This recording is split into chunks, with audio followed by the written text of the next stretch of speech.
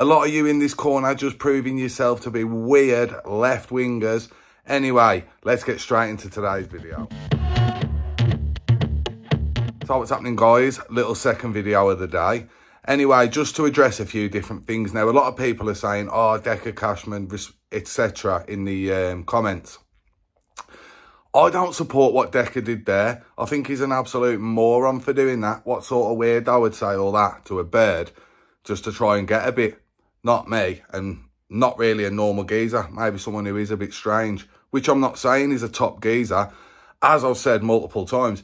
But the fact he did that doesn't prove he's a bacon. The fact that loads of people make up garbage in the comments doesn't prove he's a bacon. That's my point, man. It's like, I just don't get it. And a lot of yous are trying to make out that it's hate speech, etc. Now, where does the line go between freedom of speech and hate speech? I think everyone should be free to express their opinion.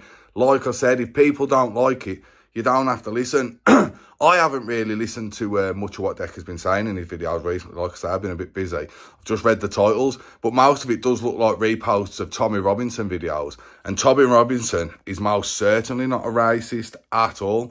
I've followed Tommy Robinson for a very long time, and he's far from racist. He just speaks about issues and highlights problems that we should all speak about, expose the BBC for the things they get up to. You know what I mean? He is a true British patriot, top geezer, and a load of weird lefties jumping in my comments to try and write abuse is not going to change that. I don't really care what you absolute morons think, because let's have it right. You'll all sit there and like support Dimitri Mushrooms, who walks around a kids' fair filming kids on his phone. That's normal, innit? You all support VC, who jumps on a bird's back and like attacks the life out of her. That's normal, innit? And you all are jumping on me and other people for pointing out the fact that the whole world can't move to this small little island. If we go somewhere else in the world and have an accident or something, you have to pay for medical care. People are jumping off boats. Men, military-aged men are jumping off boats every single day. Over 90% of them male. Jumping the NHS queues for dental appointments, for doctor's appointments, urgent medical appointments needed on the NHS, etc. in the hospital. People are all getting pushed further down waiting queues. Housing, no one can get housed. The prices of housing's gone for absolutely through the roof. People are just talking about it and highlighting it. Also, there's a fella in the House of Lords who was talking about it the other day, who was saying if immigration is cut to 1/3 of what it's been for the last 2 years, in 40 years, an Indigenous child born to Indigenous parents today will be a minority in their own country. If people don't see that as a problem and an issue and think that that's not wrong, you are the problem. And jumping in my comments trying to call me all sorts of names under the sun is not going to change my opinion one little bit. Trust me. Now, like I say, I do try and keep this more political stuff more for over on my main channel, really, because this is my dark side. Just chat shit down the chippy sort of thing, you know what I'm saying? Like I say, but I suppose we've had to get a bit more serious today. Because, yeah, it's DH, a lot of you don't like him. But if they're taking away his rights, like they took away Tommy's, they take away yours.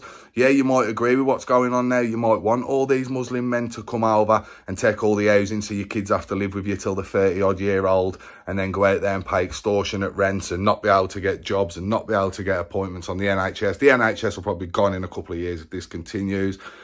You know, maybe you guys support all that. But jumping in more comments and writing abuse is not going to make me support it. That's just an out-and-out fact.